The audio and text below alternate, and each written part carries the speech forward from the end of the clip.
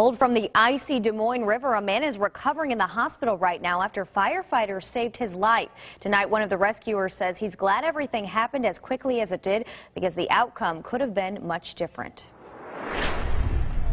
Treading water and clinging to chunks of ice, this man struggled to keep his head above the freezing water of the Des Moines River.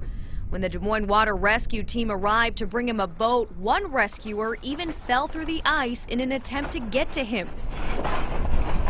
And when they eventually reached him, they knew they had to act fast. Sure, he was really cold. It had to be cold, and moving water's worse than standing water. Corey Camito is the firefighter in the yellow wetsuit you see here on the right, one of the few rescuers who risked their lives by going into the icy river to help this man. They struggled to pull the man to shore, and at times he even resisted. When hypothermia sets in, I don't think your brain really works right, so he grabbed a hold of the boat. We were trying to tell him to let go of the boat. He wouldn't. As if the freezing cold water wasn't a big enough challenge, the ice made things even more difficult. We had to break through the ice, with our hands to get through. It wouldn't hold us. Several minutes later, they finally made it to shore. By that time, authorities estimate the man had been in the water 15 minutes.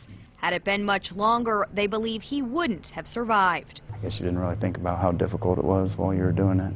Now this humble firefighter, a man of very few words, is grateful it all worked out the way it did. We're glad to be able to do our job and help somebody in need. And authorities don't know exactly how this man ended up in the water. He is recovering tonight in a local hospital. His name and condition have not been released. And you can also see raw video of the entire rescue online at KCCI.com.